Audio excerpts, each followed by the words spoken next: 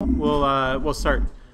So first we have a guest, Aiden, who's from what's called the Advocacy Center here. He's just popping in, so I'm going to let him do his thing, and then we'll start the course formally. And I'll also be going over the academic code of conduct and things like that he'll be covering. But why don't you take it away? Thank you so much, Alex. Okay, hi everyone, my name is Aiden. I work with the CSU Advocacy Center. We're a confidential service that helps students with three main areas of issues. The first is student requests. So if, examples of student requests are if you're sick and you need a med notation or a deferral notation, we can help you understand the distinctions, grade reevaluations. You want to take extra credits if you're crazy. If you want to take credits at another university, all these things fall into the realm of student requests, and we can help you, we simplify that bureaucracy for you. The other thing are violations of the academic code and the behavioral code of conduct. I'll mostly stick to the academic code because the behavioral code is, likely not to affect you as much. So there's an academic code of conduct. In it, it states all of, what is expected of you when it comes to academic integrity. There are articles and violations. I would advise you to read it. We get a lot of students who come in thinking that, they violated the code, but they didn't know about it. They didn't know that it was wrong, and therefore, please dismiss the case. But no, intention doesn't matter in code violations. Or, I once had a student come in who had generously shared a paper with someone else, and then that person just used that paper, and everyone got punished. One student got punished for unauthorized collaboration, the other one for unauthorized collaboration and plagiarism. So, I would advise you not to share your paper, but if you do, write your name and say, I do not allow you to, to submit anything or use it. So those are academic misconducts. I advise you to read it. We also help with behavioral code. So if, someone is harassing you or, treating you in a way, that is, a way that is unwanted, well, we also help you through those processes. There are informal complaints, formal complaints, there are hearings, and we kind of help you navigate through that process. And finally, we have a commissioner of oaths. So if you need a document attested, you can come to us, and it's free. All of this is paid for by you. It's part of your tuition. So it's the CSU Advocacy Center. We're on the second floor. And we're really here to help you with your academics, with everything. Just come in, and we're really, we're glad to help. We have institutional knowledge. We know a lot of people in the university, so we can help push on certain people if there's a blockage for some reason. So, yeah, that's basically it. Are there any questions? What was the name of your institution? CSU Advocacy Center. And I'll leave some of my flyers. You want to write the Sure. number? Thanks.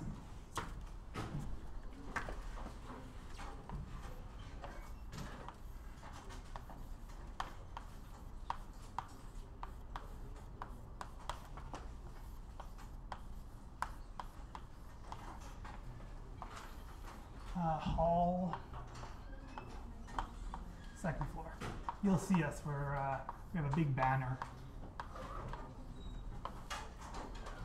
So hall is this building. And this is I'm Hall. sure you all know. And just quickly, there's another advocacy center called the Student Advocacy Office. So, you could go to either one, but we're with the CSU, the Concordia Student Union, and we're a little bit more separate. There are two, because sometimes two students are, sometimes you have one student accused another student of doing something, and they both get representations from our different offices. So, are there any other questions? That's it? Okay. Well, good luck with your academics, and thank you, sir. Yeah, no worries. Have a good day. Thanks. Okay, so there's some flyers there. You can grab one on your way out. All right, so welcome, everyone. This is 6150, Security Evaluation Methodologies. The basic goal of this course is so that say you go into industry, or even if you're in academia or whatever, and someone hands you something and asks you, is this secure? You know kind of what you have to do, okay? It might take you a long time to answer that question, but at least you have a starting point. You have some idea about what you might want to do, okay? So what I'm going to do today is I'll just go through like the logistics of the course outline and all of that type of stuff, take your questions about that, and then the lecture itself is short, so we will have a lecture at the end, but it won't consume more than half of the class, and then starting next week we'll have fuller lectures. Okay, so first off, the course website is on Moodle, so you should have access to it. If you don't have access to it, you're either not enrolled in the course or you've been waitlisted for the course, something like that. In that case, I can give you access. The best way to do that is to shoot me an email.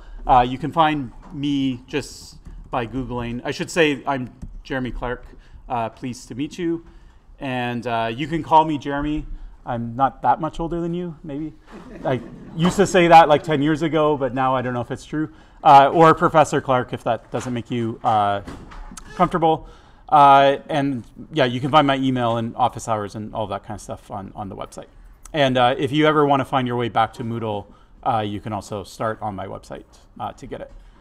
So anyway, shoot me an email with your student ID and access to Moodle, and I'll add you. I can't enroll you in the course, so that can only be done by the university itself. I don't have that power, but I can certainly add you to the Moodle so you can follow what's going on. Okay, so the first thing on the Moodle is the course outline, so I'll spend a bit of time on it. Okay, so we're going to have office hours. Office hours are virtual. So the Zoom link is back on Moodle itself here. So if you click on this, it will open up the Zoom room. So I'll join around 2 o'clock. If there's people there, I'll talk to you. And then if no one's there or whatever, I'll leave after maybe 10 minutes or something like that. So if you want to catch me for sure, try and come right at 2 o'clock. The sessions are one-on-one. It's not like a group chat. So basically, you'll join, you'll be put in a waiting room. If you are stuck in the waiting room, it's probably because there's another student that I'm talking to. Unfortunately, Zoom doesn't like show you like a queue, so you don't know where you are in line or anything like that. You just know that you're waiting. But anyways, I'll eventually get to you. If you sign in and instead it says host hasn't started this call, that means I haven't started the Zoom. I might have forgotten. It's been known to happen. So just send me an email, and either I'll open the room for you, or at least I'll schedule another appointment to make up for the office hours itself. Okay, they're drop-in, meaning that like you don't have to email me ahead and say I'm coming to office hours or anything like that. You just if you decide to show up, you show up, and yeah, I'll talk about whatever. If you have questions about the course or specific questions about your grades or anything like that, we'll go through. On the subject of grades, I'll say that the assignments will be marked by the TA. So any grade disputes you'll do with the TA, not with me. And then the exams I'll mark. Okay, I think that's it. Okay, so in terms of students are sometimes stressed out, like, do I need to know a lot of programming and coding, or do I have to know a lot of math, or like what do I need to know in order to do this course? And so I'd say this course is pretty accessible to anyone. It's good if you have like a basic background in sort of computers, networks, like that kind of thing. Like you kind of are comfortable with technology. If you're coming, maybe you're a quality student or you're in another department. I've had students that go through the program fine, they come out the other end, but they might have to do some additional reading or things like that, okay? But in general, especially if you are in the security side of things, there shouldn't be anything that you're not comfortable with at this point, okay? The projects where you might display your talents at math or coding, but you don't have to, so you can do, we'll talk about the projects in a bit, but they can be like, basically however you want to do them is fine. Okay, there's no textbook either. So actually the course, it's kind of broken up into small chunks, and each chunk is a textbook. So instead of making you buy 5 textbooks, I'll just base the exams and things like that on the lectures themselves. And when I say the lectures themselves, I mean the things I say. I'll have slides, or I might write things down. It's not just strictly what's written down, but it's also what I say. And there's a bunch of additional material for each lecture. So you can see, like, there might be a link to a paper or a link to some videos or an article or something like that. All of that stuff is optional. So it's not, you don't have to read it. If I said something you didn't understand it, you might go there and see it. You might help you to have it explained in a different way by a different person. If you really like that topic, maybe you want to do a project on it, so then you might look at these additional resources. So they're just there mainly like, this is where I got this stuff from, you can look at it, but you won't be tested on anything that's in the additional materials that was not covered in the course itself. So you can ignore them if you want.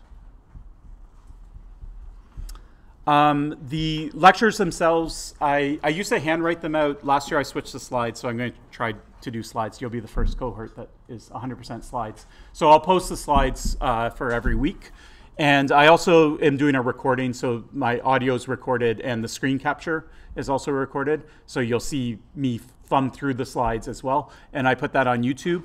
That is not a guarantee. So I do that. I try to do it. But every now and then there might be a glitch, like the file gets corrupted, or maybe the microphone didn't work or something like that. And so if that happens, it's on you, okay? So it's not, I'm not guaranteeing you that I will do that. But, you know, like literally, like I've maybe lost 2 lectures in 10 years of teaching.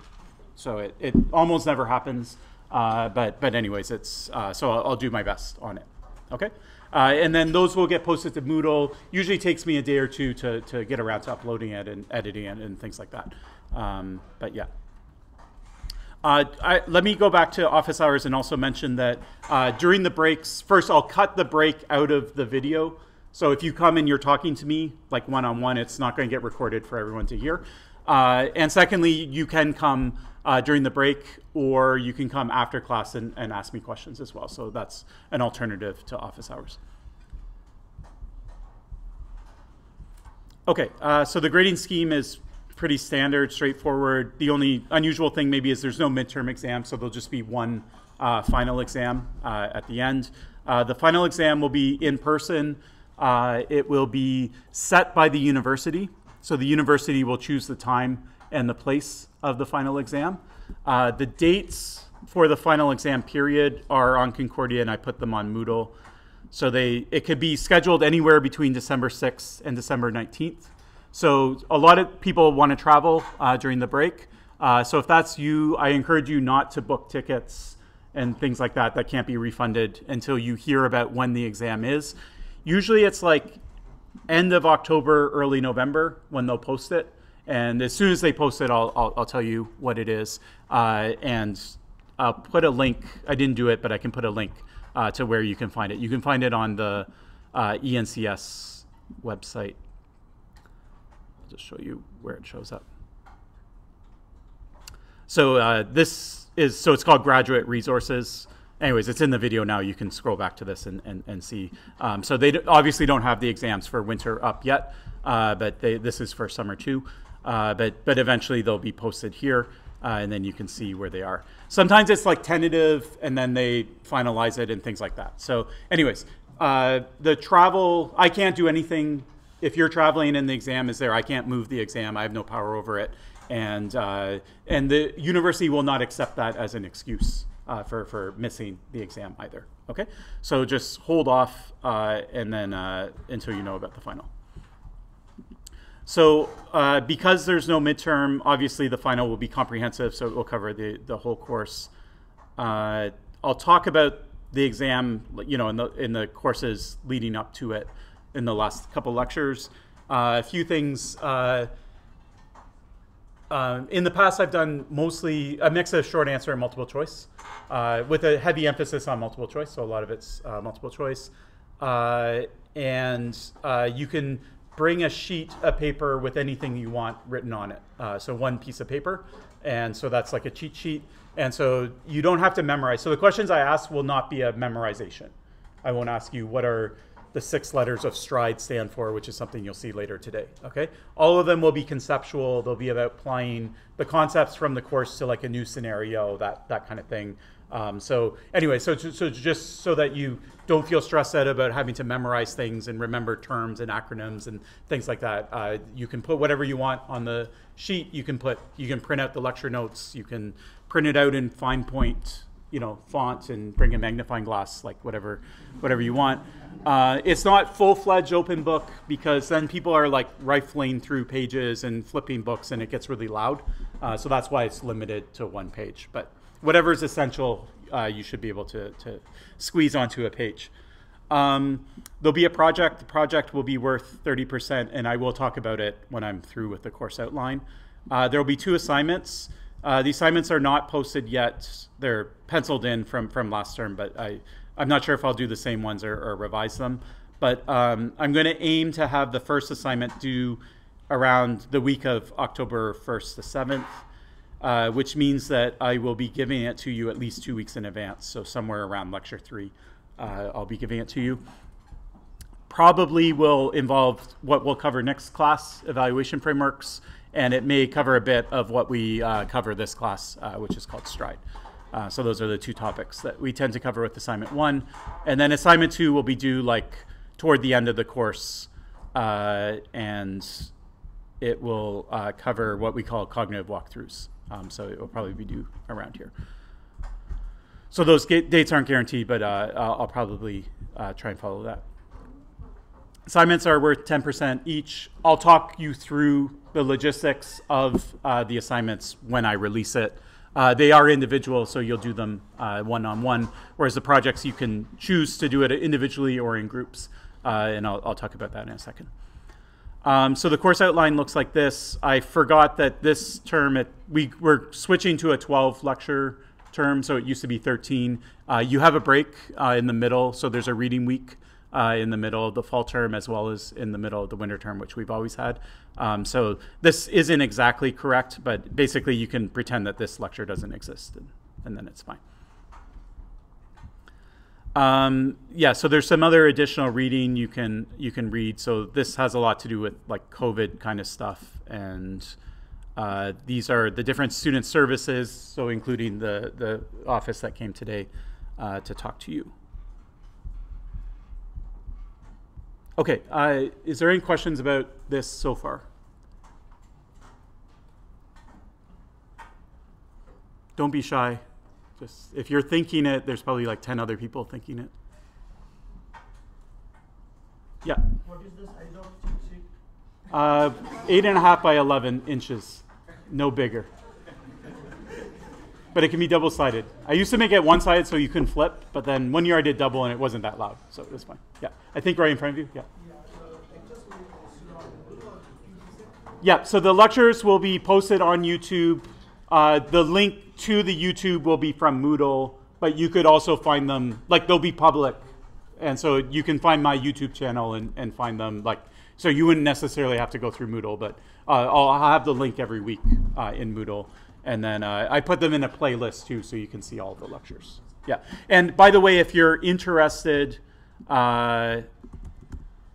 you can, like, if you want to like read ahead or something like that, you can find the lectures from last term. Actually, the easiest way to do it is, so this, for example, are all the lectures from last time I taught it, which was in winter of last year. So they're all there. So that's what it will look like when it's done.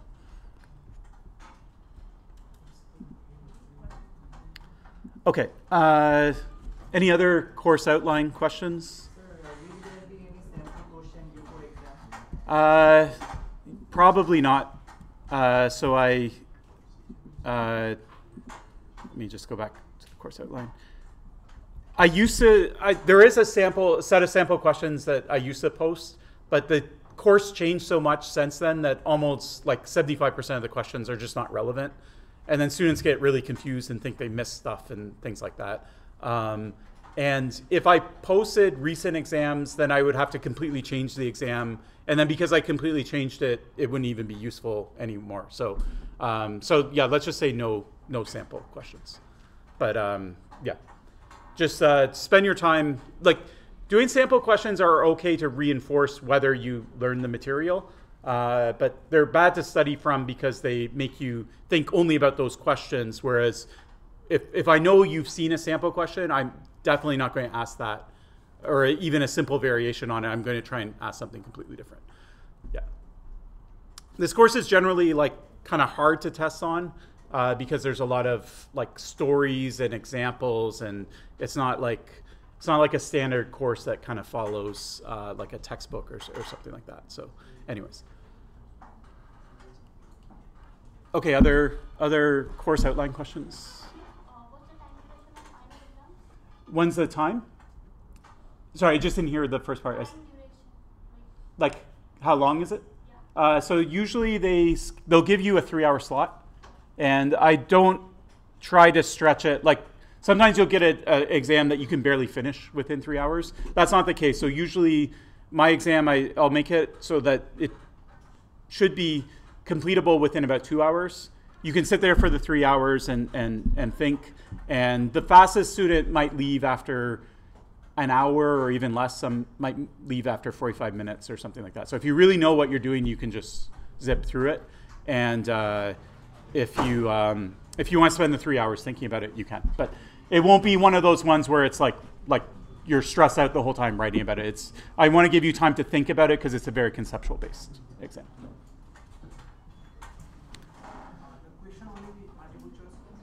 So we'll talk about that closer to the exam. So it definitely won't be 100% multiple choice. There'll be at least a few short answer. And so it will be some blend. But last term I used like 80% multiple choice, 20% short answer or something like that. So I'll probably do something similar. It's easier to mark because the machine marks it. Yeah. So assuming this is going to be a pen paper exam, or is it like they have to bring out all these systems? So it'll be pen and paper. Yeah, purely conceptual. So you'll have your cheat sheet, you'll have a pen. You'll have a pencil because the Scantron form requires a pencil. I'll be reminding you of that, and I'll have extra pencils if you forget. But anyways, and you can write the exam in pencil as well. It's actually better for you because then you can erase things if you need to. Okay, so don't stress about the final. You'll ask me all these same questions, in 3 months because you'll have forgotten the answers. So we'll talk about it again. Okay, so I'm going to move on to the project then.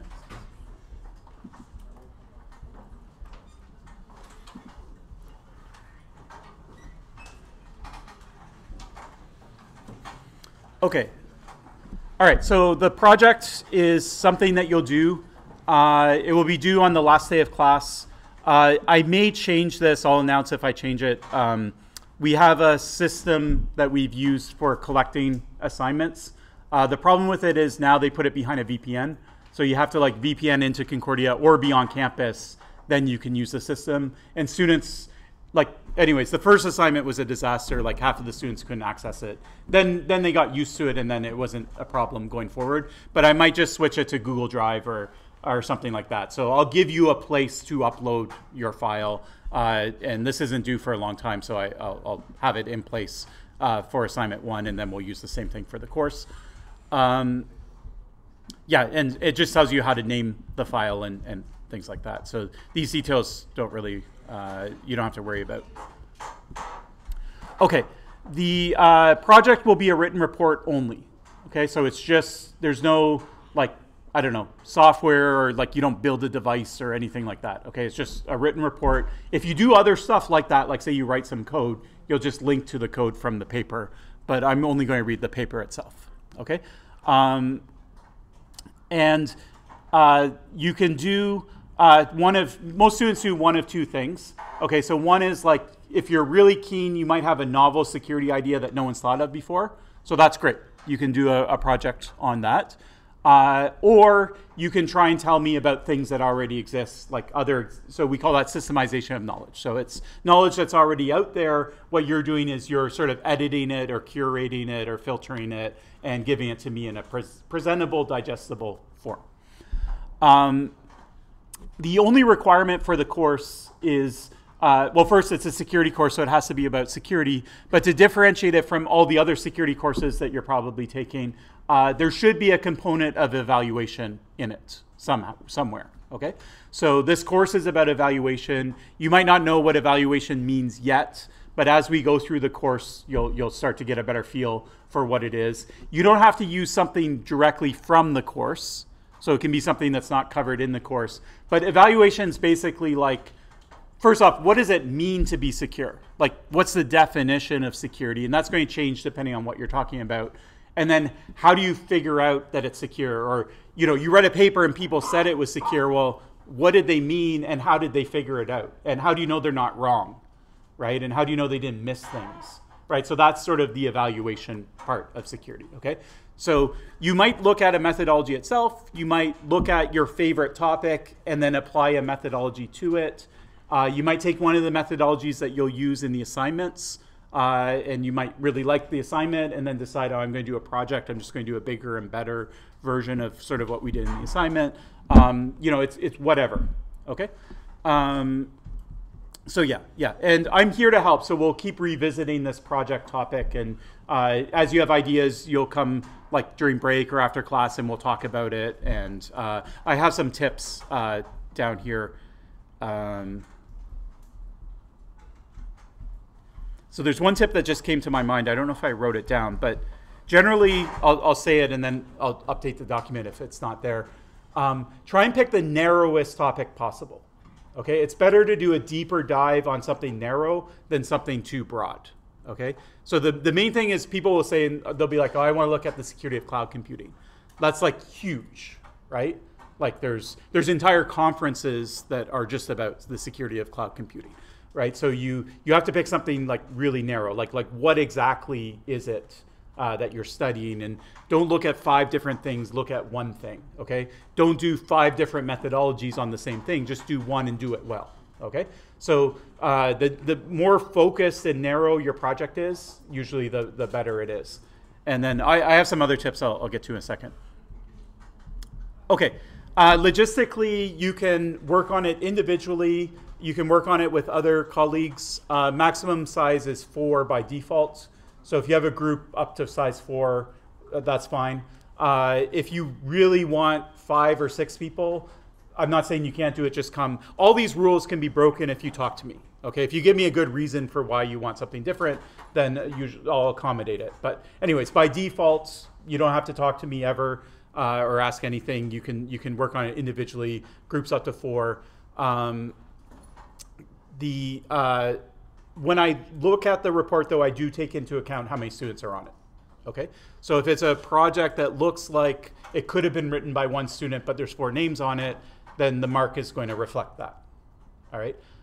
So I do expect more. The size of the report will always be the same. So it's always going to be 8 pages, up to 8 pages. You can write less if you want. So you do more people, you do more work, that's fine. You just have to write it more densely, okay? You have to have pointers to what you did rather than exactly what you did or whatever the case may be, okay? So anyway, so up to 8 pages. Template, I don't care, whatever, like as long as it's not unreasonable. Use the default Word. If you use LaTeX, use a default LaTeX template. It doesn't matter. If you want to make it double columns because you can fit more stuff on a page, that's fine. As long as it looks reasonable. Hopefully you'll be reading some academic papers. You can also look at how they're like kind of like what they look like. If you really like the template of a paper, you can go to the conference that published the paper and they'll have on their website the template for it. So you'll just download a Word file and it will already be in that template. Or if you use LaTeX, they'll have these class files for it. I don't need a cover page, so just put the title and all the authors and student numbers on the first 2 lines, and then you can just jump right into the report itself. I don't care about structure, like introduction, conclusion, like whatever. Again, just look at academic papers. Okay, you'll be reading them anyway. You'll see they almost all use more or less the same structure. Find a structure you like and copy it, and it's fine. There's no marks associated with structure. Okay, the final thing is you should review, so this is what the advocate said as well, you should review what plagiarism is, and I'm going to spend a bit of time on this. So there's a website that explains everything, all the details that you want to know. Okay, so plagiarism is basically when you copy material from somewhere else, okay? Simply put. There's other academic offenses you might commit, like copying off of someone else's assignment or during an exam, copying off of someone else's sheet. Those are also academic offenses, but I'm not going to talk about them now because this is just about the project. The main thing with the project is that you either find like a paper online and you copy it into your report and present it as if it's your report as opposed to someone else's, or you have a copy of maybe a student that took the course in previous terms or things like that, and then copy material from it or things like that. And I've had students, and I have like PDFs of basically all the reports going back since I started teaching. So I keep everything. Anyways, so don't worry about, or don't try and do that. And it has been done before.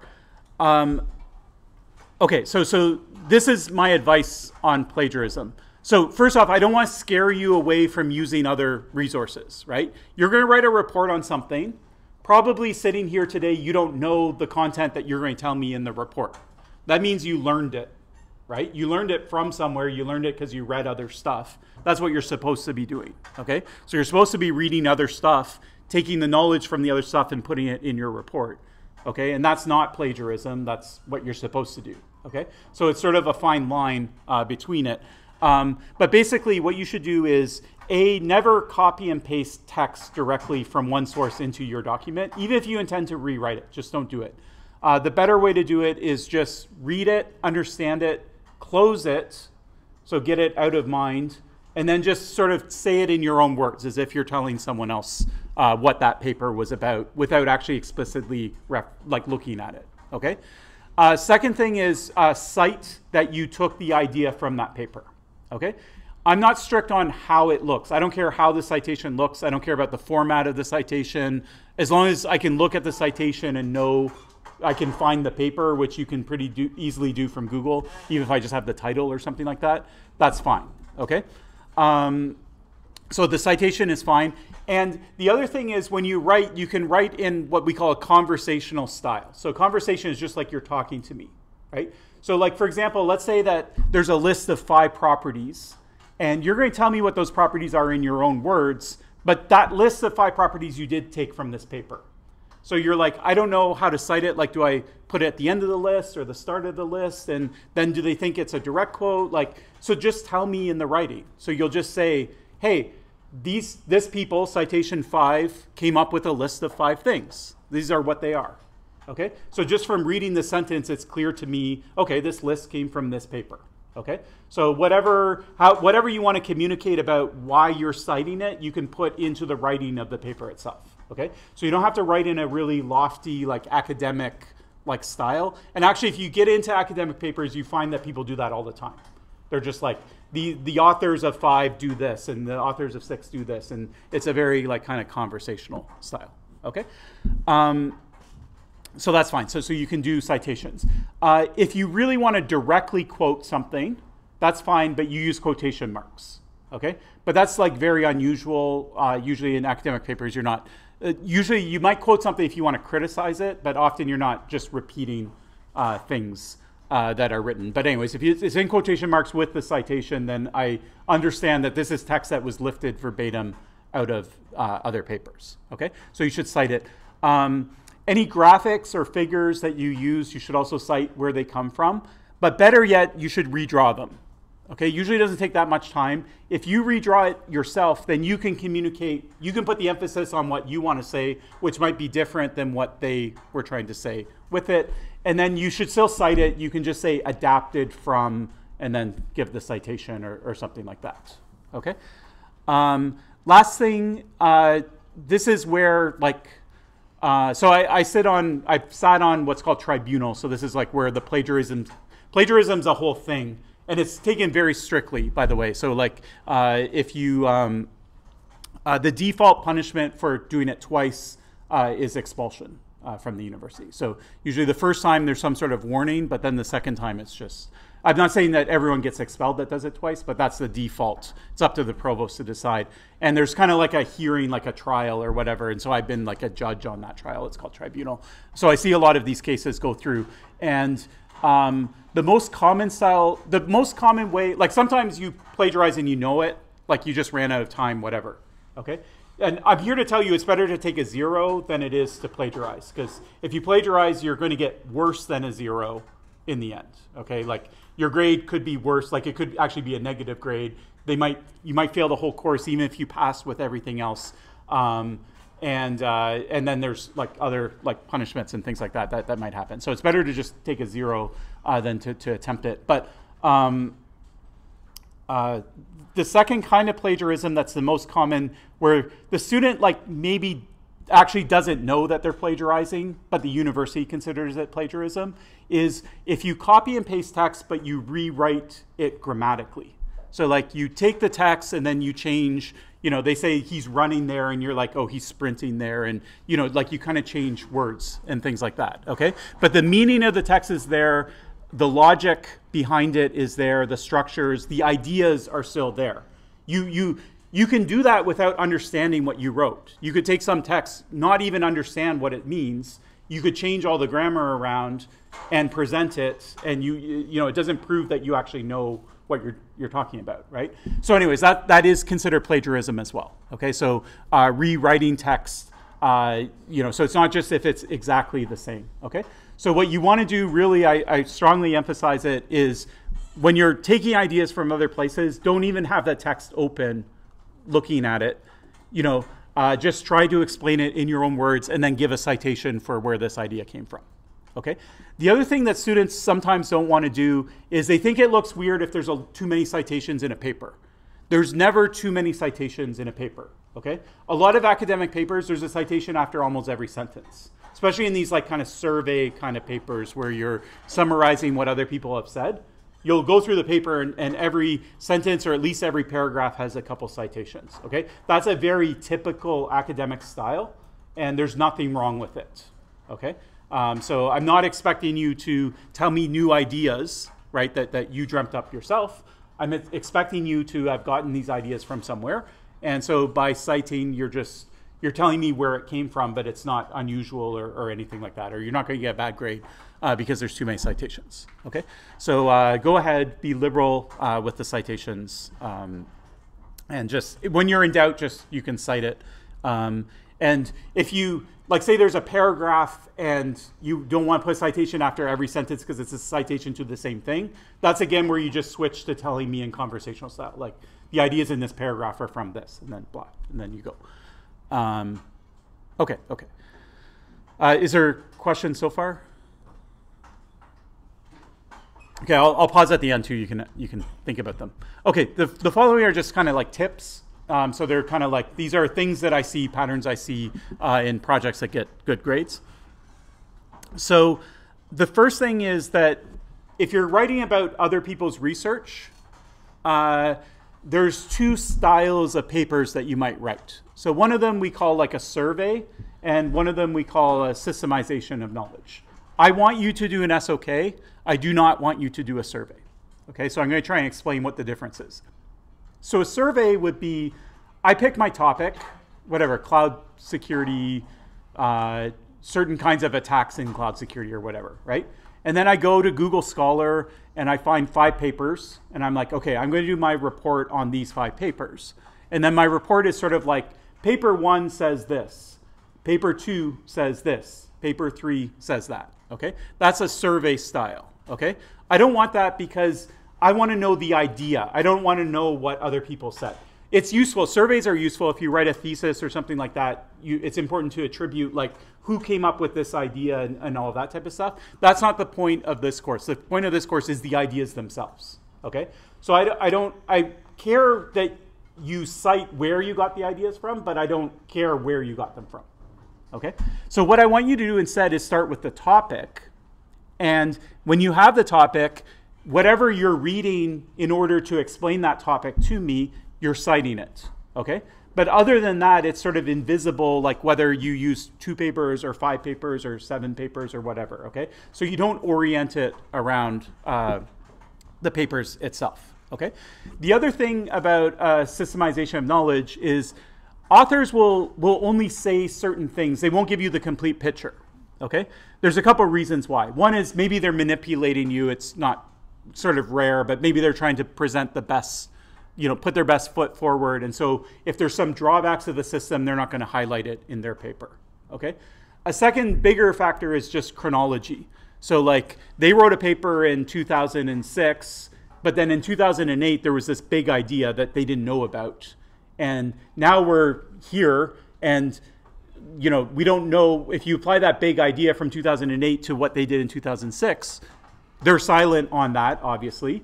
And so that's where you step in as the author and the curator. And so you're going to tell me, well, what they would have said if they knew about the things that were developed since then, type of thing. Okay. So anyway, so your job is to give me a complete view of the topic. Okay.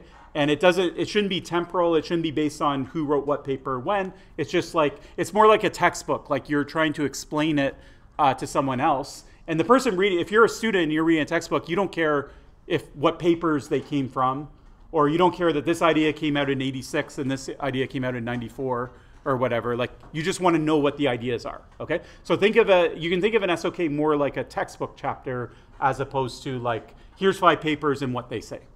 All right.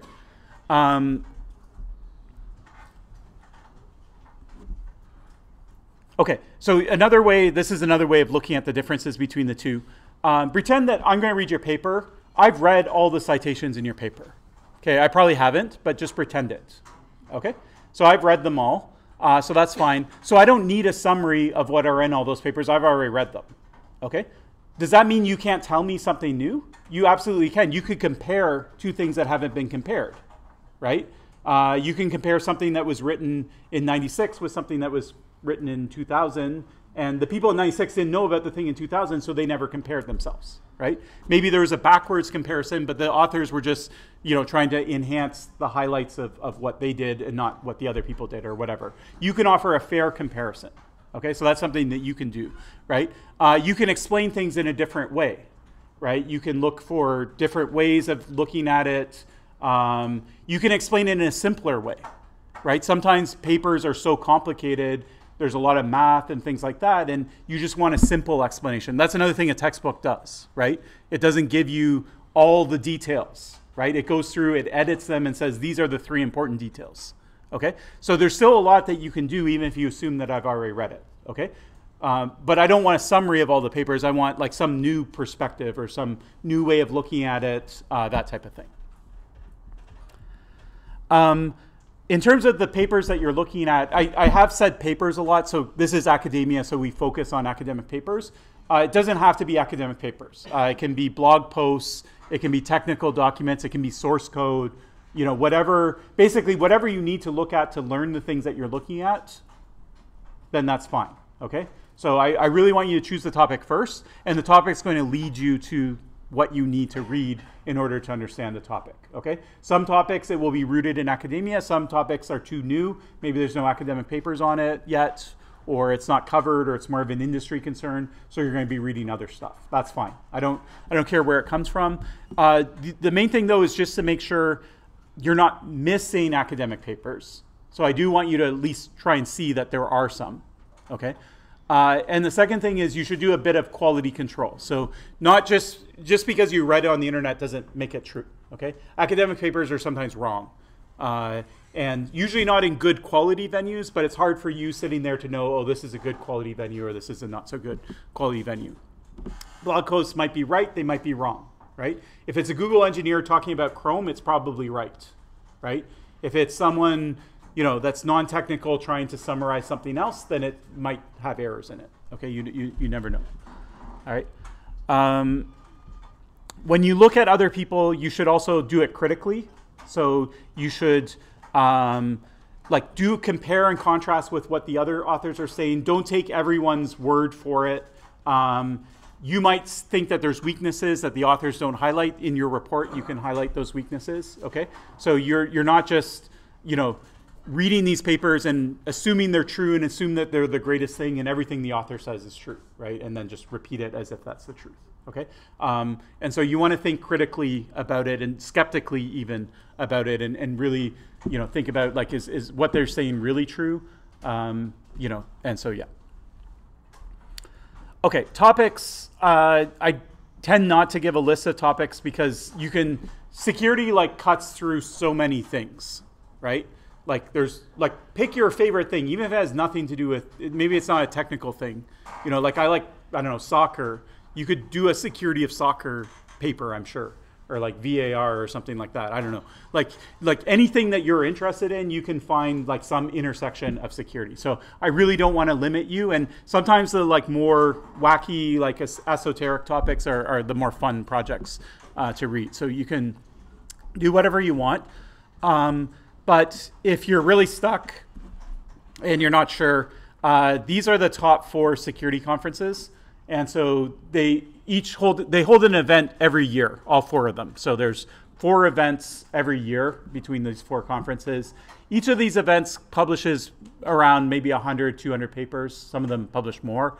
And so there's about 1,000 papers that come out every year at these 4 events. Okay, and you also don't have to pick something new. You can find some cool idea from the 90s that everyone forgot about.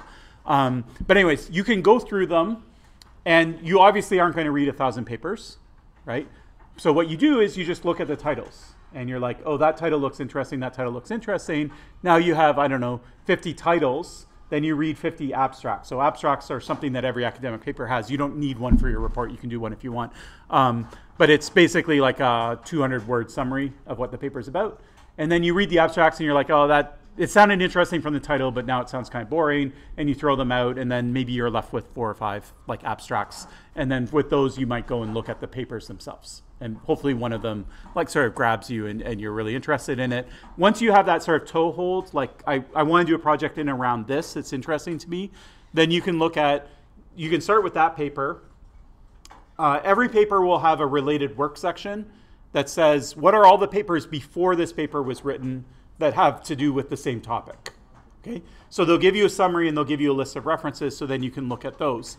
And then all the papers that were written since that paper, it's a little harder to find, but it's not that hard. What you'll do is you'll go to Google Scholar, you'll type in the name of the paper, it will come up, and then Google Scholar will tell you how many people have cited that paper, meaning like papers that were written generally after, that cited this paper, and then it will give you a list of them as well. And so then you can go through those and see if there's anything that does it. Google Scholar is also useful if you, say you're reading a paper and you're like, I don't know if this is a good paper or not. You can look on Google Scholar, see how many citations it gets. It's not an ironclad rule, okay? Like sometimes there's good papers that don't have any citations. Sometimes there's bad papers that have a lot. But if you see something like 50, 100, or more than 100, it's probably a good paper, okay? If you see 3 citations, and when you click on it, it's only the author's future papers, citing their previous papers, then it might not be a good paper, okay?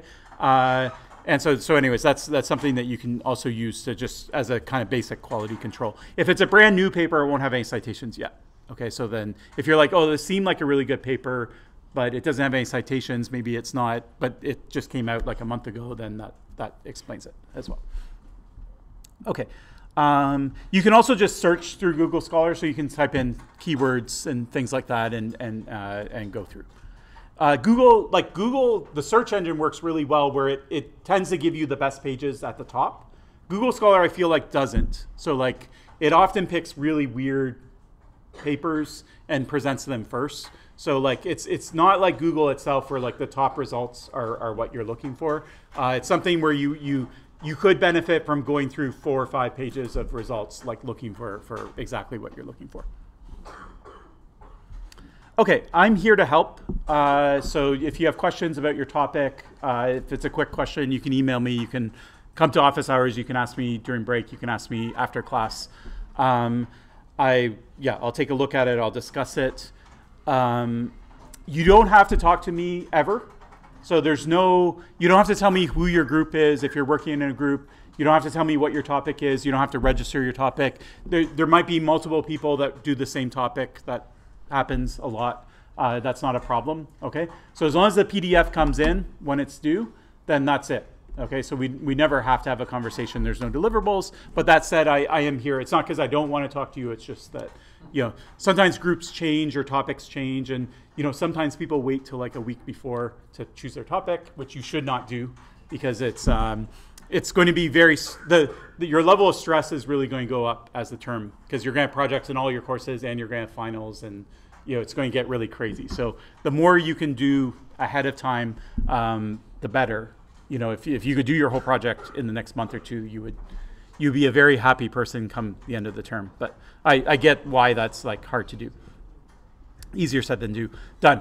The one thing I won't do is sometimes students are like, can I send you a draft of my report and can you read it and give me feedback? I can't do it because it's too much. If everyone sent me a draft, already reading the reports is a lot of work, right? Like even at 8 pages, sometimes we have 100 students, so it could be, if everyone did it individually, that'd be 800 pages I have to read in like a 2-week window because everyone wants their marks right away, right? And so, yeah, but it's usually less because people work in groups and things like that. But the point is that I can't read drafts from everyone, okay? So if you send me a draft, I won't read it. What I'll do at most is look at it for 2 minutes. So I'll put it in front of me, and whatever I can see in 2 minutes, I'll tell you. But anything beyond that, like obviously I'm not actually reading. I'm just sort of looking at pictures and looking at headers and things like that. I can't offer you like I won't catch like little things in your report based on that. Okay, one other that's like really in the tip category, you don't have to do this, but it works well, is if you think of your topic like a question, okay? Like a security question that someone might have, like what is the best way to do whatever, or like what's the most secure way, or you know, what's the trade-offs with this, or I don't know. But like if you can get it phrased in a question, then you can always make it a narrower topic by narrowing the question. And secondly, it gives you a very natural, like, what do I include in the report? Well, if it's not helping you answer the question, then you don't include it, okay? So it gives you natural boundaries in terms of this should go in the report or this shouldn't go in the report, okay?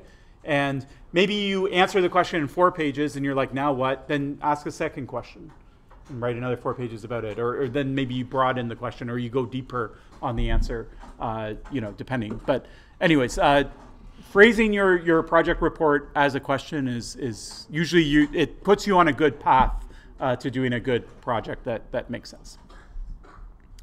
References can be in any format as long as you use them. Security is broad. Like I said, there's lots of different aspects to security, so you can be creative, and I like things that are weird or unusual that I haven't read 5 times already. So yeah. The grading is out of 50. So I'll just sort of briefly state what I look at. So scope and execution is sort of like, what did you choose as your topic? Was it a good topic? Did your report stick to the topic? Did you start going on bunny trails and explaining things that didn't really have to do with the project itself? Is it organized? Is it logical? Like why this section goes here, and you sort of take me, you know, through it. And so this is where like answering a question will kind of really help you with this. But you don't have to strictly do it. But that's the type of thing.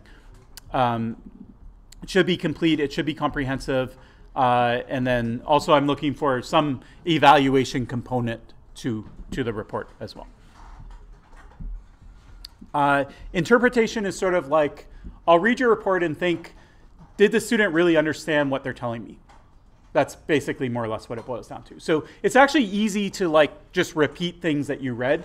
I'm not talking about plagiarism, like you're rewriting them and you're phrasing it yourself and things like that. You're not plagiarizing, but you know, you can tell me about, like I don't know anything about kernels, but if I had to like write something about them, I could read a bunch of stuff and like repeat some of the words and the terms and things like that and maybe sound like I know what I'm talking about, okay? So interpretation, it's hard to like say how I can do it, but like just, I don't know, I've read so many of these reports and things, I just kind of get a feel for like, oh, this seems like, if you explain something like in a completely new way or a way that's really unique to you, then that like is a really good indication that you understood it, right?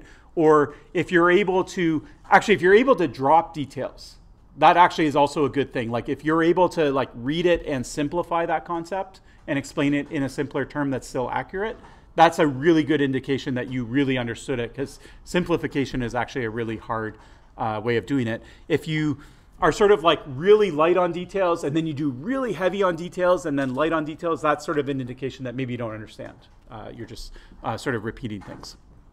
So anyway, so that's sort of the point of interpretation. Technicality is just, I want something that looks like a graduate. You're in grad school, it should be technical. What technical means can differ, right? So it doesn't mean that there's a lot of math or there's code and programming or things like that, unless if that's your report. If you're doing something on cryptography, then I want to see some math. If you're implementing something, then I want to see some discussion of the code and things like that. But anyway, so this will differ, but technical just means that you're precise. So even if you're just using, like explaining in English how things work, you're precise. When you need to go into the details, you don't shy away. You go into the level of detail. You don't skip over the hard parts, that type of thing. That's what makes a document technical, even if it's not, if it's not like code or math symbols and things like that. And then presentation, most people do well on this, but basically like it should look nice, not nice like graphically, but it should be useful in terms of how it's organized. You should use figures when you need to use figures. Figures should be used to simplify things that are too complicated to explain in words. Tables, if it calls for a table, you'll use it. Your citations look good, as in you're citing in an appropriate way. It doesn't matter the format of the citations. Another thing what else on presentation? So the template itself doesn't matter. Oh yeah, the big one is grammar and spelling is not a thing. Okay, so if I can read it and understand what you're saying, that's fine. I know that for a lot of grad students here, English isn't your first language. I'm not out to mark your English. Okay, so you have tools, you have Grammarly, you have Word or whatever. They're going to do a lot of corrections and things like that. If typos slip through or grammar or things like that, like I don't care at all. Okay, so I only care about, so don't spend your time spell checking your document. Spend your time, reading your document to make sure that it's logical and well organized and things like that. And then deductions are the main one is just like I might apply a deduction if there's like 4 people on a project and it looks like something that could have been done by 1 person. Or like I'm holding a project in my one hand that's done by 1 person and I'm holding one that's done by 4 people and they look the same. Like, so that type of thing. I'm not trying to scare you away from working in groups. I'm just saying it is a factor. So a lot of people are nervous to work alone because they're like, okay, my friends, I don't know anyone in the class. Am I going to get a bad mark? People who know people, they're going to have 4 people and things like that, okay? So I'm just trying to actually equalize. I'm not trying to punish you for working alone. I'm not trying to punish you for working in a group of 4 or 3 or 2, okay? I'm just trying to make sure it's a level playing field for everyone so you're not worried about it, okay? So I'm hitting a lot on bad things that big groups do, but anyways, there's a lot of big groups that do great projects as well. And every year, the best project, there's no correlation that I can see, like people who do it alone tend to get better marks or people that do it in big groups tend to get better marks. There's the best projects, like from last term that I can remember, some of them were solo and some of them were in groups of 3 or 4. So, yeah. Okay, questions about the project?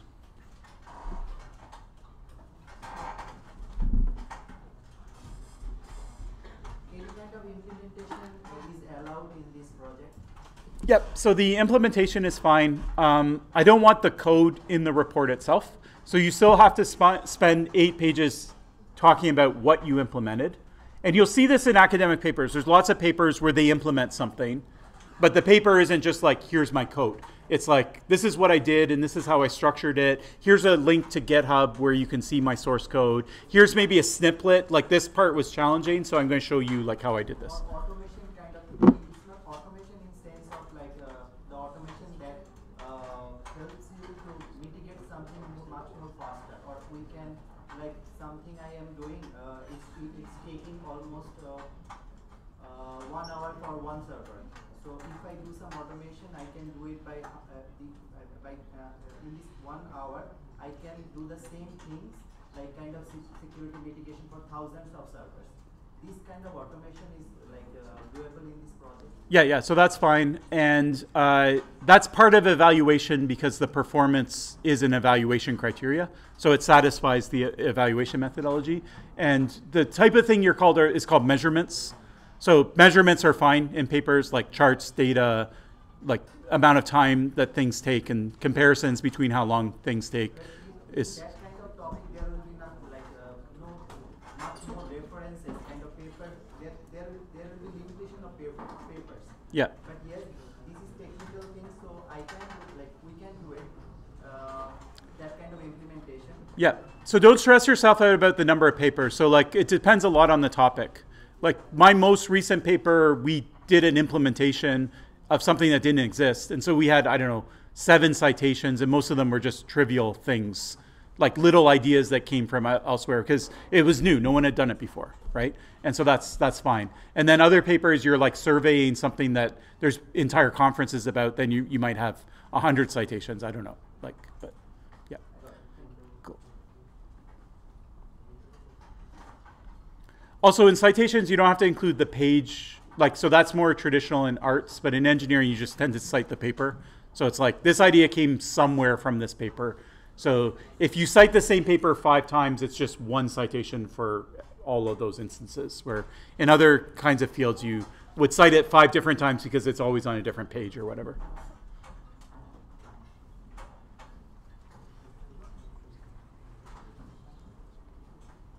Okay, other questions about any of the logistics of the course?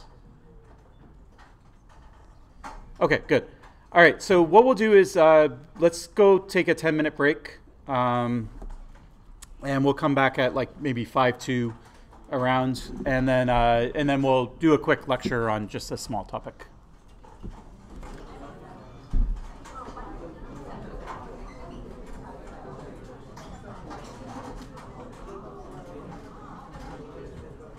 Okay, first off, there was a couple of good questions during the break, so I'll just say it for everyone. In terms of the project, there's no presentation, so it's just the report itself.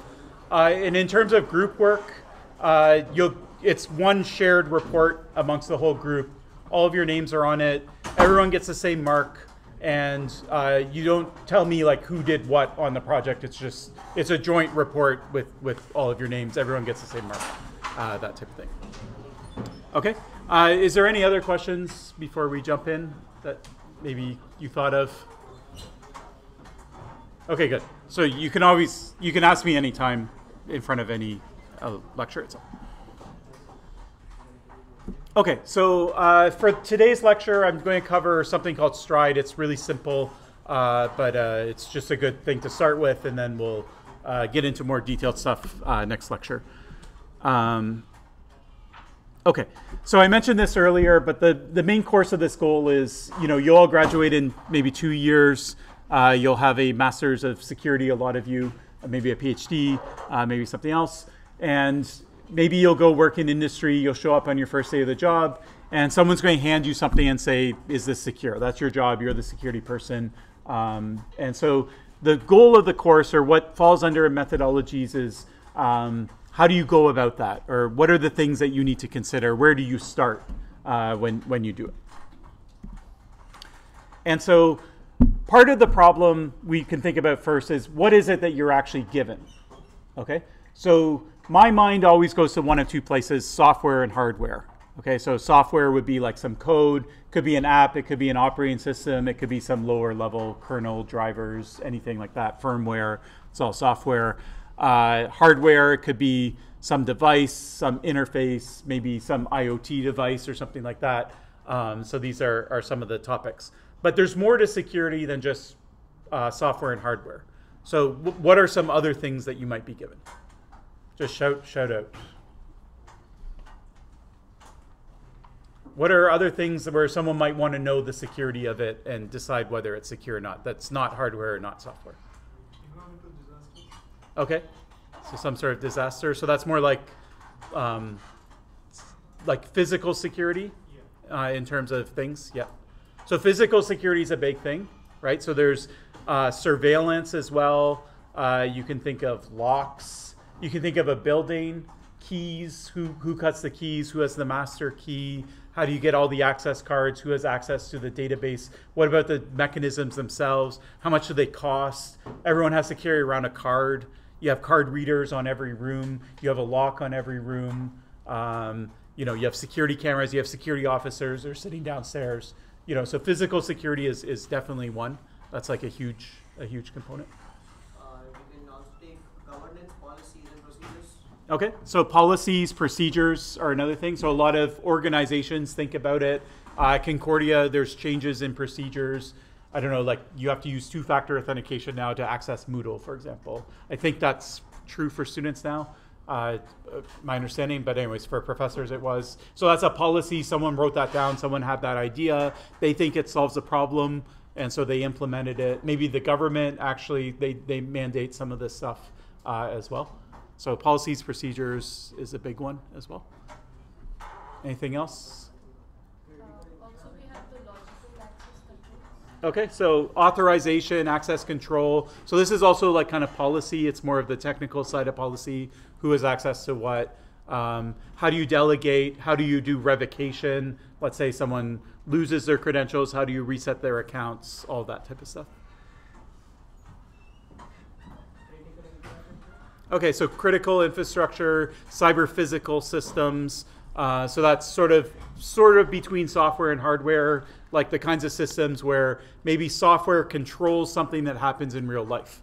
So like there's a train and the track will move, but the person issuing the command is not standing right beside it. They're, you know, in an office downtown Montreal and they're sending it over the internet.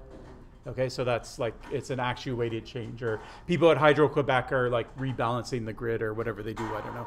And they're doing it with their computers, just issuing commands, but it's actually physically changing the infrastructure. Say loud. It's cloud? Yeah, cloud security, yeah. So that could be software, so like virtualization, that type of thing, yeah, storage. It also goes to networks. So networks aren't really covered yet. So like the networking aspect itself. And then on networks, you have protocols. So there's some cryptography, there's some packets and how the packets are made and what are in the headers of the packet and you know how many layers of packets you have, all that stuff. So protocols, like not procedures, but like actual technical protocols. That's another thing. Cryptography. How do we do encryption functions? How do we hash functions? That kind of stuff. Data itself. So you can think about privacy around data, data breaches, accuracy of data. How do you know it's right? How do you know someone didn't tamper with it? Who is the last person to change the data? What's the provenance over the data? That type of thing. User. Say loud. User. Sorry, I didn't catch. User. Oh, users? Yeah. So humans, users, yeah, absolutely. So human dimension is also important. So you can look at if you have a system and no one wants to, it's the most secure thing, but no one can figure out how to use it, then no one will use it. Okay, so it doesn't matter how secure it is. Social engineering, so like if you have, the best way to get access to a server room isn't to break the lock or hack the database and change the access control so my card works. It's just to go to the receptionist dressed up like a janitor and say, okay, I'm here to clean the room, and then they let me in. Okay, so that can sometimes work as well. Any other things? I think you've said everything. Yeah, so that would go under protocols and procedures. Sorry, it would go under protocols specifically. Yeah. Yeah. Yeah. Okay, let's see how we did.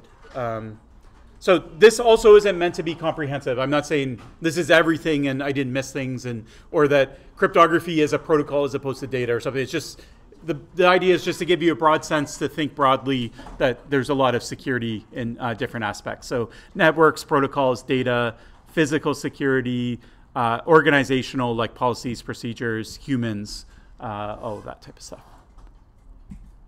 Okay, now let's go back to methodology. So you look at this list and I tell you, you know, I have a cryptographic algorithm. It's your first day on the job and I want you to determine whether it's secure or not.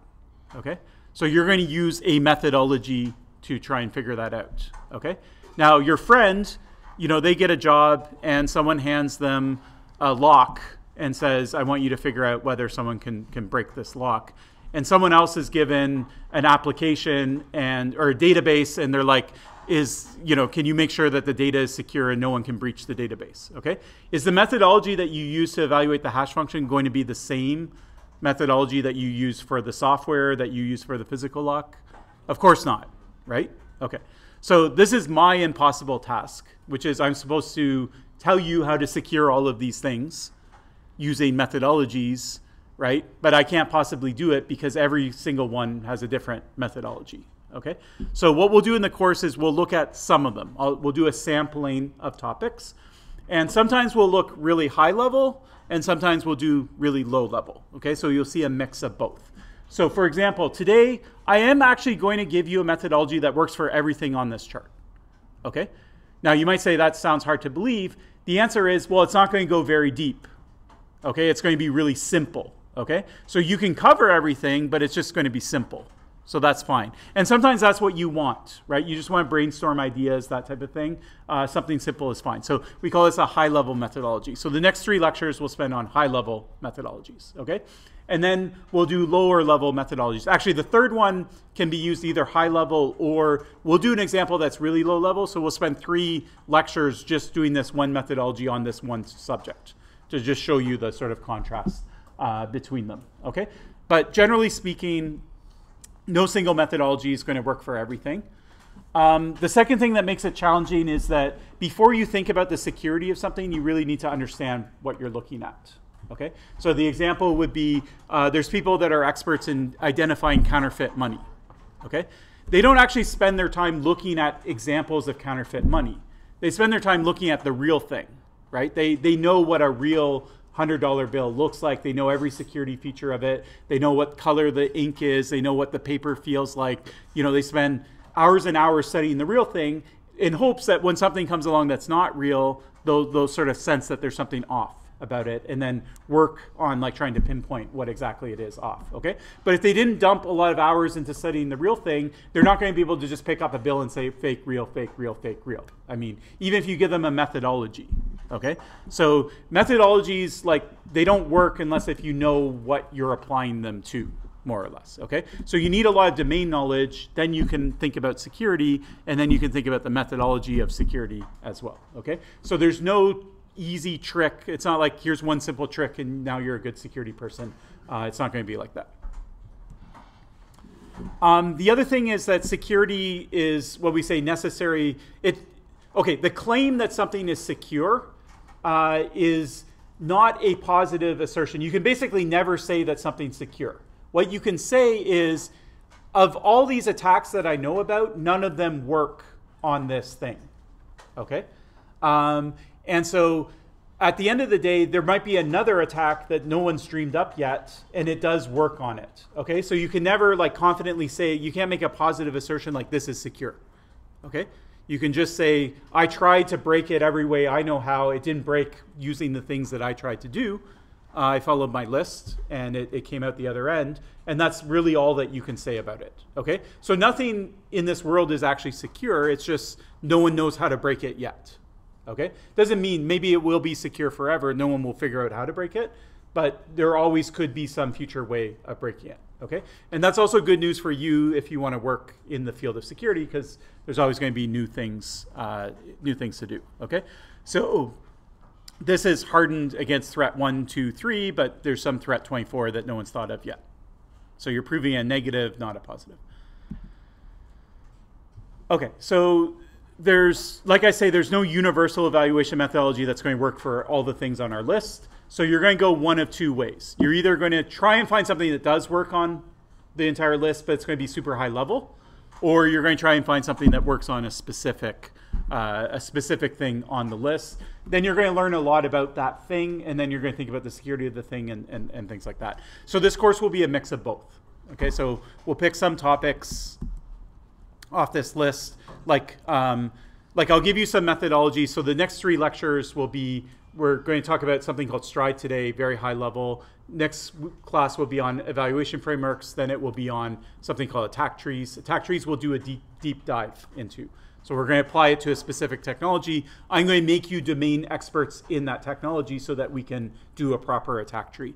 Then we're going to talk about things like, there'll be an entire lecture just on usability. How do you figure it out?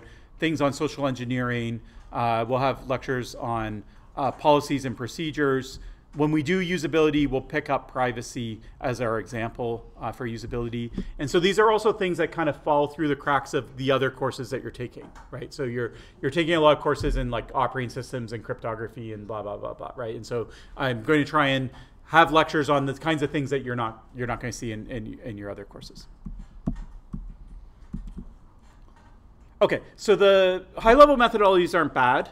The pro is that you can talk about lots of different things. And then the con of it is that it doesn't go very deep. So they're useful as a kind of starting point if you're going to do some structured brainstorming, and if you want to like kind of organize your ideas. If you want to present your ideas to someone else, you want to have some structure to it, so it's not just like a big long list.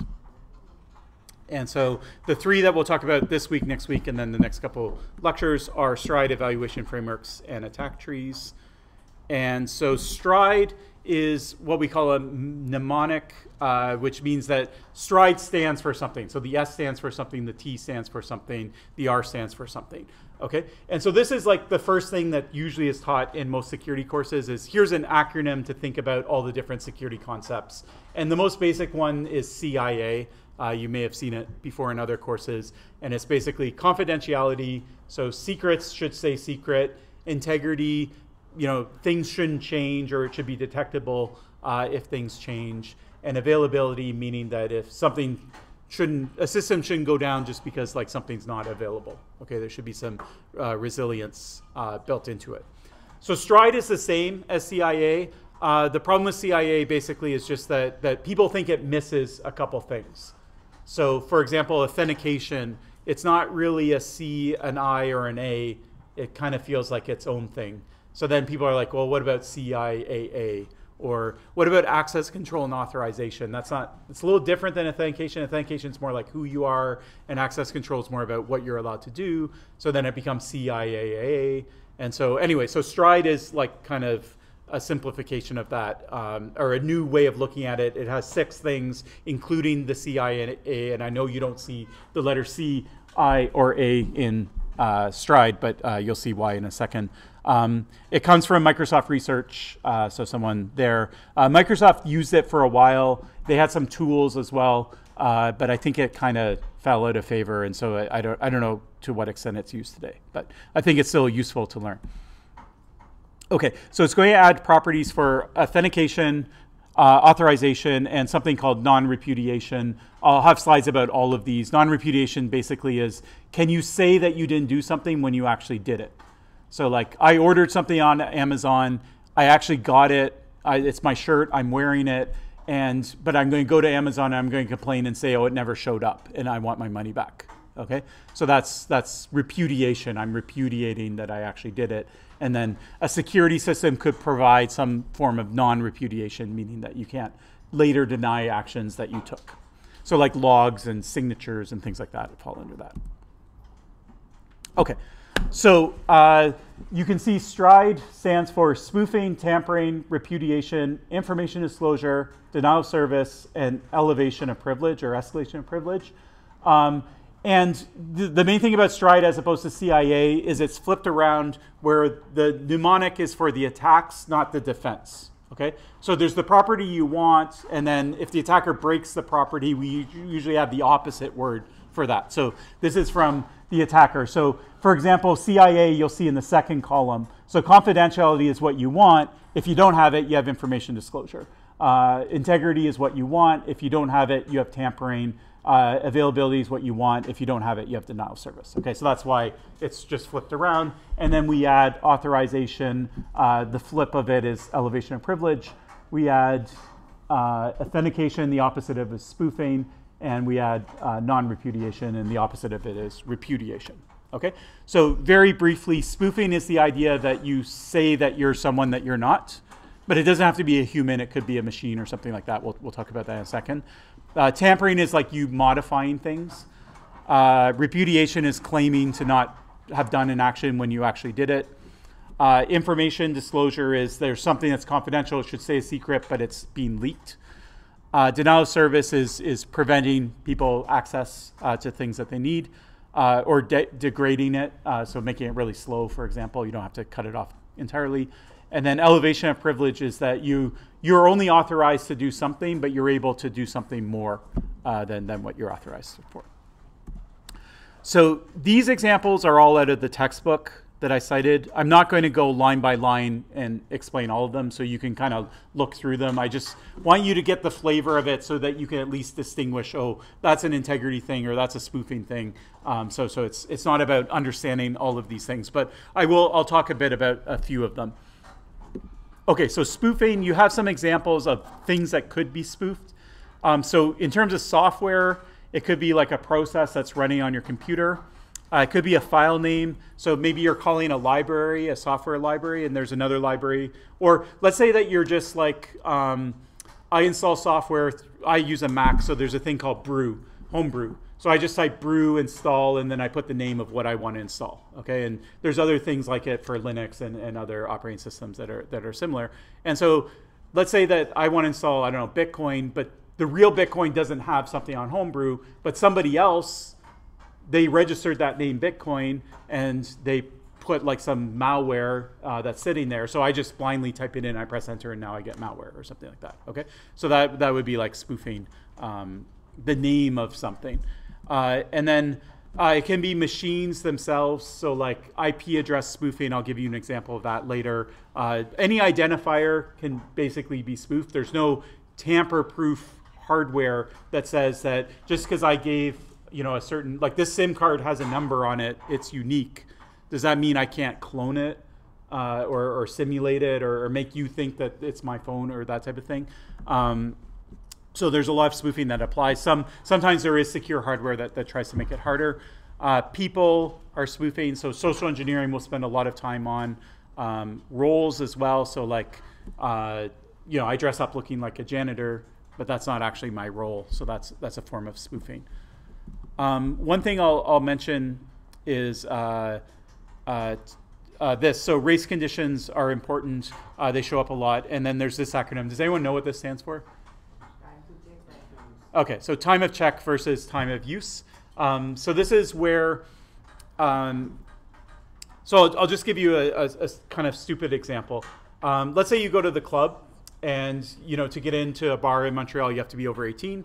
That's fine. You are going to show your driver's license. Okay, so there's a bouncer outside. You go up to the bouncer, you hand them the driver's license, and they look at the driver's license. They look at your face. They look and see that it matches the driver's license. And then maybe they look down to hand it back to you. And in that split second that they look down to hand it back to you, your friend jumps to where you were standing, your friend who's underage, right? And so the bouncer hands it back to your friend, and your friend goes into the bar. Okay, so that's how you get an underage person into the bar. Okay, would this happen in real life?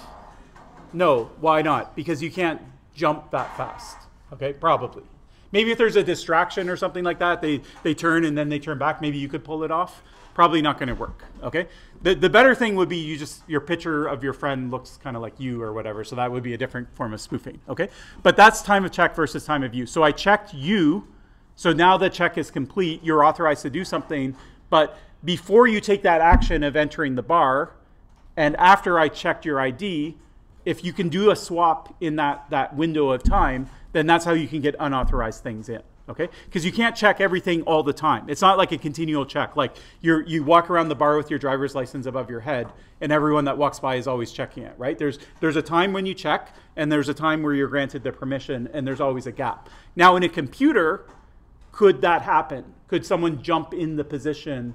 Like the operating system checks something, they check the hash of a driver to make sure it's the right driver, and then then they transfer over and they do some other work, and in the meantime you replace the driver, okay, and then they go back and now they're going to use the driver and it's a completely different one, but they've already checked it, right? Could that happen in an operating system? Yes. Okay, it's not like a physical space where there's not enough time. There's lots of time in an operating system to do these types of things, okay? So anyways, a lot of bugs around spoofing that happen at like the software level follow this time of check, time of use type of condition, or it's also called race conditions. And if you look through like vulnerability databases and CVEs and things like that, you'll see this acronym a lot because there's a lot of problems with it. So you need to check something and then you need to lock it down. So that like now that I've checked it, like or actually what you should do is lock it down first then do your check, but make sure that no modifications can be made after it. But it's hard to lock things down. Even physically on a computer, you can always unplug a hard drive and plug another one in, or pull RAM out and put RAM in, and things like that. Okay, tampering is like modifying things. So, modifying a file, that's pretty obvious. You can modify links or redirects, so it's sort of the same thing. But links are useful things to modify because you don't have to change so much about things. If you can often you can change a lot by just changing one link, right? If you can link from the real thing to a malicious thing, then you can make wholesale changes without having to be very, very disruptive or finding clever ways of changing things. So we'll see when we talk about attack trees, we'll spend a lot of time on how do you know that the server that you're talking to is the server that you want to be talking to, okay? And that the adversary didn't substitute their own server in, and so that if you're following the direct or the connection, that it's actually connecting to the right place. You can modify code, you can modify data, that type of thing. So, and then this isn't even comprehensive. So you could modify hardware, software. Could you modify a human? Probably not. It's not going to show up in social engineering unless if you psychologically manipulate them, which we'll talk about as well. That's usually not permanent. And policies, procedures, you can definitely put backdoors into policies that could be exploited later and things like that. So tampering is not just a software, technical kind of thing. Okay, so repudiation is this idea that you did something and then you're now saying, no, it wasn't me. Okay, so I didn't actually click on that email. I didn't download that attachment. The malware that got on the Concordia network, that's not me. It wasn't me. Someone else. I ordered something. I didn't actually receive it. That type of thing.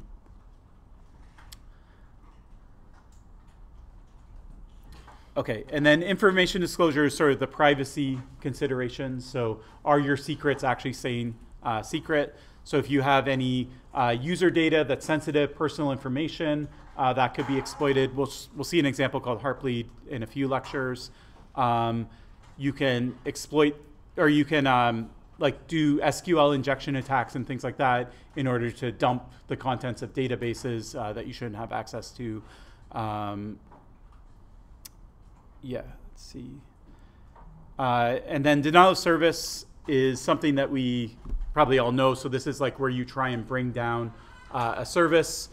Usually you can think of it as a server. There's a web server, you don't like it, it's a website, you want to bring it down, either to be malicious or because you don't like the content or whatever the case may be. But that's not the only kind of denial of service. So you could do denial of service against, say, the operating system because it's running routine checks and you want to stop it from running that routine check. Also, I might want to lock you out of your account. So I put your fake I just start guessing random passwords. I don't intend for them to be right. My belief is that they're actually wrong. But after 10 attempts, then you'll be locked out. Or I pick up your phone and I start putting in random pins. And eventually it locks you out. And now, congratulations, you can't use your phone for an hour. I don't know.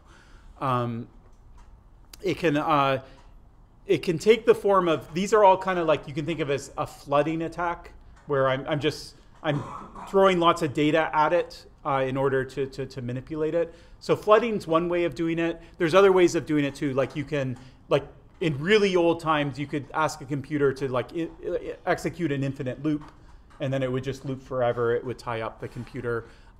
Those types of logic bombs, sometimes they're called, they still show up in weird ways. So sometimes you have protocols and there's ways to stick something in an instruction that ends up being recursive, and the designer didn't plan for it. And so the complexity of it just blows up and the computer can never get through it. I work on blockchain systems. That's my main research area. And so there were a couple things that were missed. These systems were really locked down towards denial of service. But people found clever ways of exploiting different commands that you could ask a blockchain system to do, and they would piece them together, and then all of a sudden it would take an hour to go through a computation or something like that. Okay, so on denial of service, I'll just give you a concrete example of how it works, because this example is nice because it touches on spoofing as well.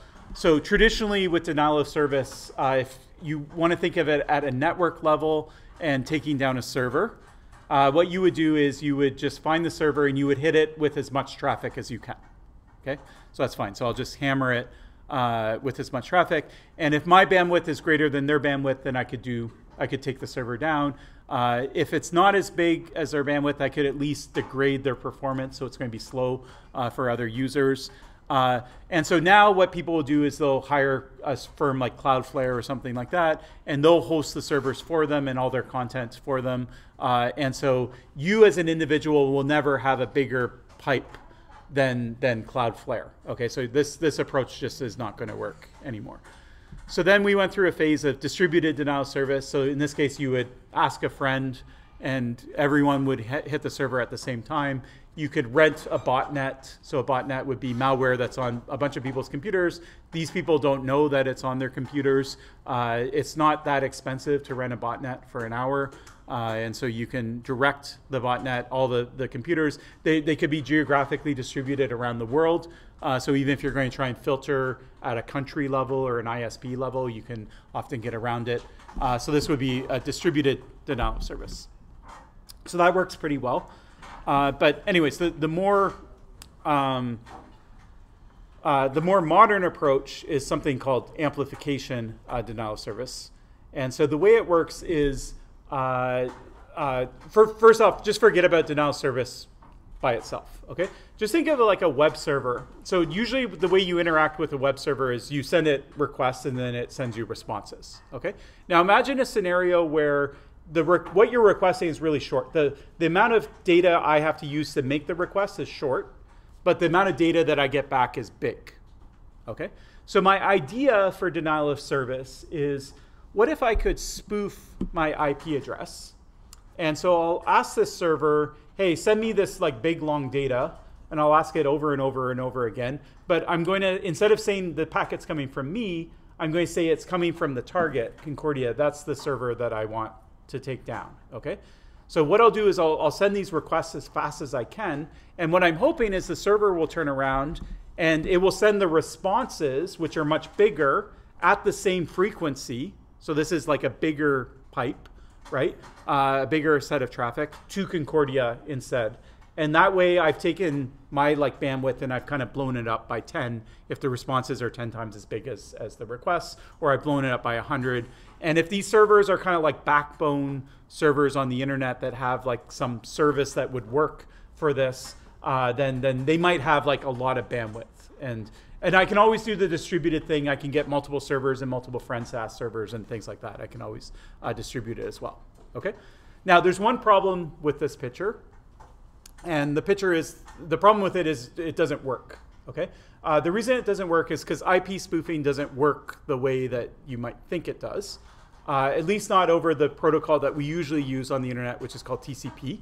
And so TPC says that before you send your requests and they look at your requests, and before they respond, you have to set the connection up, okay? So there's this handshake phase that you do first. Then once you're done the handshake, then you can start exchanging data, okay? So what this picture would look like is before I can send my request, I have to say hello to the server. I can spoof that. So I can spoof the hello message.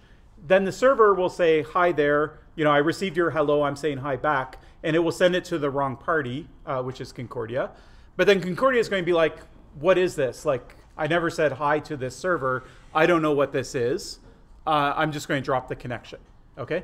And believe it or not, if you just put your internet or your computer, like if you were able to disable all firewalls and things like that, the amount of like people that are saying hi to your computer at all times is enormous, right? Like there's a huge amount of traffic that's just like, you know, we call it like background radiation noise or whatever, like on the internet, where it's just like servers like spoofed IP addresses or maybe malfunctioning servers or whatever. And there's a whole bunch of stuff that it just gets dropped, okay? And the problem is you saying hello and they saying hello back is about the same size, okay? It's not that much bigger. So even if I can do this redirect with the spoofing, but I can't get that actual amplification, okay? So it's not going to work, okay? But the good news is that TCP isn't the only protocol. Okay, so there's other protocols, including one called UDP. The idea of UDP is actually it's connectionless, so there's no handshake. So you use UDP when you just want to throw data at something as fast as you can. So like, for example, let's say, it doesn't actually work this way amazingly anymore, but traditionally if you were watching YouTube or Netflix or something like that, you're streaming video, they might send it to you over UDP. Now TCP is so fast that it doesn't matter, but they might send it to you over UDP. The other thing TCP gives you is if you drop a packet, you'll recognize that you dropped it, you'll request it again, then the server will send it again. But the idea is if you're doing video, it doesn't matter because you've moved past that frame in the video. So if you get it late, like it'll just go fuzzy, like lower resolution for a minute, and then it'll skip past and it'll go back. So you don't want to recover those lost packets or anything like that. So anyway, but UDP is this like connection list for things that are fast, where you don't want to go back and forth saying hi, send 3 messages back and forth before you actually get to the data. Okay, so would this work for UDP? The answer is yes. So mechanically, it will work. Okay, so if I spoof a UDP, first off, the very first message can be the request. I don't have to say hi first. Okay, I can spoof an IP address, and then the response will go over UDP to Concordia as opposed to coming back to me. Okay. So the final like missing piece is there actually like a server that will do this for me? Is there some server that's actually running something on UDP where whatever we're doing over UDP, I can give it short requests and it gives me big, long responses? Okay. And so the answer is yes. There are a bunch of them. And right now we're in this like period of time where we're going around and turning all these things off because people have realized that's really bad. And people go hunting for like the most little obscure things that you can do in order to do these amplification attacks. So we're in the process of like shutting off all of these servers. But the one that started it all was something called NTP. So this is a network time protocol. The basic idea of it is that you can ask the server what time it is and it will tell you. Okay, it's sort of useful. You can ask a bunch of servers and take the median time or whatever. So it's just something that servers have on by default. You don't want to say hi back and then ask what time it is. You just want to say what time is it and they send it to you. Okay, so they run it over UDP. And it's implemented on basically by default, it used to be, on all servers, including real like mainframe servers like that are on the backbone, like Rogers and Bell and like they're like hardcore servers, okay? So these are servers that have a lot of bandwidth, okay? And they'll be running NTP. Now, one thing you can do with NTP is you can basically say, hey, can you send me like the last, I don't know, 50 people that connected to you? Okay? And that's a pretty short thing. I just say, give me the list, and here's a number of how many people I want to send. Okay, that's all I have to send. And then I get back this big response that's like, here's all the IP addresses of all the people that I've talked to, most recently or whatever it is, okay? And so in terms of amplification, that request is about maybe, the response is maybe 100 times bigger than the request in terms of data, okay? So what I do is I spoof my IP address to Concordia, and I go to NTP and I say, give me the list, give me the list, give me the list, give me the list, give me the list. And then it's a mainframe computer, so it's able to say, here's the list, here's the list, here's the list, just as fast as I'm asking for it. The problem is the list is 100 times bigger than what I'm asking for, okay? So the amount of traffic that's being directed to Concordia is 100 times what I'm able to put out as an individual, okay? So quickly, obviously, people turn this off. So NTP, either they disable it completely or they turn off this like get list function. But now like everyone goes and they're like, well, is there some other, like let's go through every single thing in the NTP protocol and forget about NTP. What about like, I don't know, DNS or DNSSEC is really bad because DNSSEC is like the secure version of DNS. DNS runs over UDP. And with DNS security, you have all these certificates and cryptographic keys. So you can be like, tell me about Google. That's really short. And they'll be like, here's a certificate, here's a certificate. And each of them have like a 4096-bit key in it. And it's a big chain of certificates that goes from the site to the certificate authority to the root and all that type of stuff. Okay. And so anyway, this is sort of like the modern version of denial of service, which is an amplification attack. Okay. The last part of Stride, the E in Stride, is escalation or elevation of privilege. And so this is basically like you breaking out of what you're permissioned to do, okay? So the most common example would be a lot of operating systems now, they don't run with administrative rights. So like you can't go in and just change like system files, or you can't install software that wants to change system files without authorizing with a username and password, okay? But if, say you were to install something that didn't ask the user to give it super permissions to install it, but somehow there was a flaw in the operating system that it exploited, and it was able to change system files even though it wasn't, even though you're not a super user, you're not an admin on your computer, then we would say, oh, that's an escalation of privilege attack. Okay? So again, if you go through the CVEs or like all the common vulnerabilities and the list of them, you'll see escalation of privilege everywhere. Okay? It could be as bad as I go to a website and somehow whatever's happening on that website, it breaks out of the browser, which it shouldn't be permissioned to do, and then it breaks out of the operating system, and then it's all of a sudden it's modifying system files just because I went, you know, because it had a weird font on a website that I went to or whatever. Of course, it's all like cleverly engineered, and you need, you know, zero-day vulnerabilities all the way down in order to make these things happen. But that's the sort of the goal, the attacker's kind of goal. Okay, so what you'll do with Stride is you'll pick, like you go to work or whatever, and they hand you, you know, whatever it is. At the very least, it's a super high-level methodology that you can at least say, okay, what are the spoofing attacks, right? What's the considerations around authentication? Maybe it's not relevant to your particular thing. What are the tampering attacks? What are the repudiation attacks? What do I have to say about denial of service? What do I have to say about escalation of privilege? Okay, so it's at least a useful framework for you to start thinking about things. It gives you a couple starting points. You can brainstorm ideas. You can also present it back. So to your client or whatever, you can say, okay, here I've broken all the security things I can think of in terms of these like 6 categories, and they can skip to the ones that they care more about or that type of thing, okay? But is Stride going to allow you to tell that a hash function is broken or find a zero-day vulnerability in an operating system? No, of course not, okay? It's very high level. It's just, you know, it's meant to get you thinking about it. It's meant to give you kind of structure. So you can't lean on these high-level methodologies too heavily, but at the same time, it's useful enough. Okay, so it's applicable basically to anything that you test the security of. The downside is it doesn't go deep at all, and it's limited by your own knowledge of it. Right, so if you don't know how authentication works inside and out in whatever you're analyzing it, you're not going to find spoofing attacks with it. But it is useful for just brainstorming and kind of organizing what your ideas are. Okay, is there any questions about this?